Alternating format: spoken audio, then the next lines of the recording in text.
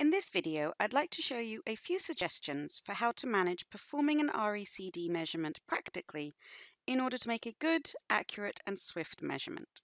We'll also look at some clever ways of utilizing the RECD results in different circumstances. With both REMs and RECDs, probe microphone insertion is often the most daunting part of the process. Making use of the SPL60 probe simplifies this step, as there is only one object to insert into the patient's ear, with the probe microphone built into the probe, making it a very easy and quick way of achieving an accurate measurement. However, when using the patient's own ear mold or an insert foam tip, it is necessary to insert the probe microphone alongside either of these. This can be a somewhat fiddly process, made more challenging if there is some patient movement, and by the small ears of pediatric patients. Firstly, it is important, as with REMs, to ensure the probe microphone is marked to the correct length for insertion. For pediatric patients, it is recommended to insert the probe microphone a few millimeters beyond the end of their ear mold, the SPL60 probe or the foam tip. The SPL60 probe accounts for this with its design. However, when using an ear mold or foam tip, you should position the probe microphone alongside, a few millimeters beyond the end, and move the black marker so that it is in line with the outer edge of the ear mold or foam tip. Once the correct probe microphone length has been established and marked, you are ready to insert the probe microphone into the ear canal. Here, there are two ways of doing this, each with their own advantages. You can insert the probe microphone into the ear canal on its own, followed by the ear mold or foam tip, as you would do for performing real ear measurements. This is a two-step process, but benefits from being easily adjustable should the probe microphone need replacing, if the measurement is not deemed appropriate. Alternatively, you can attach the probe microphone to the ear mold or foam tip. You can do this by using a small strip of micropore tape to wrap around the ear mold or foam tip, with the probe microphone alongside it. Be careful to ensure the probe microphone remains in the correct position for the appropriate length. Or you can cut a small strip of cling film, cellophane, saran wrap, and wrap this around the ear mold or foam tip, connecting the probe microphone to it. Some clinicians also choose to then apply some lubricant to the outside of this setup in order to ease insertion.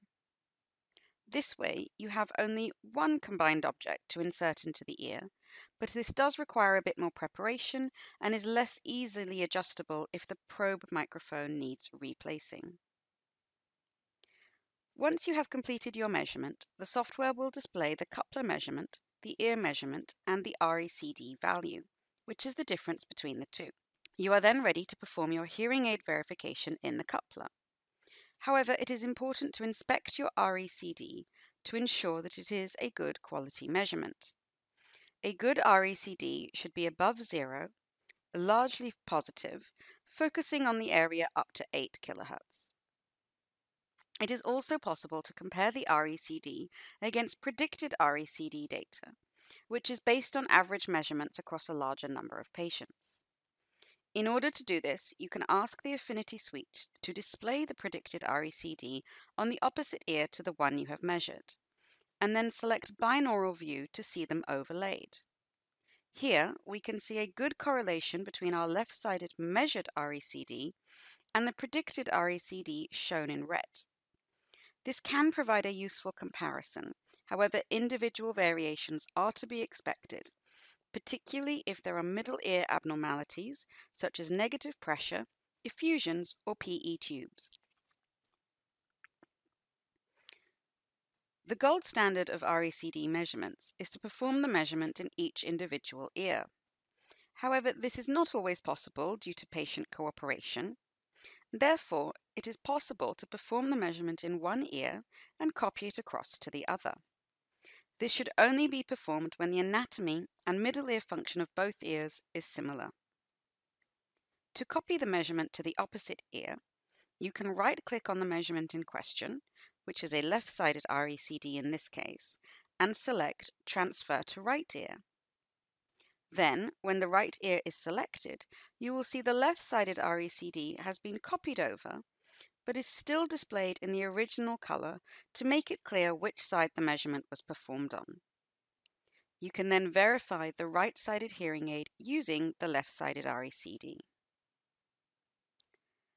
Sometimes it isn't possible to record an RECD at all. This can happen for a number of reasons. For instance, perhaps the patient is not sufficiently cooperative, or maybe there is excessive wax in the ears, or they present with an ear infection on the day of the measurement. In these cases, it is possible to use the predicted RECD by clicking on RECD for the ear in question and selecting Show Predicted RECD. This can then be used for the verification process. Another option in these circumstances is to use a previously measured RECD for that patient. Although this won't be as current as a newly measured RECD, it is considered more accurate than using predicted RECD measures. To use a previous RECD, you can select the previous session where the measurement is saved, right-click on the measurement in question, and select Transfer to Current Session. If you then return to the current session, your previously measured RECD has been applied, ready for verification of the hearing aid.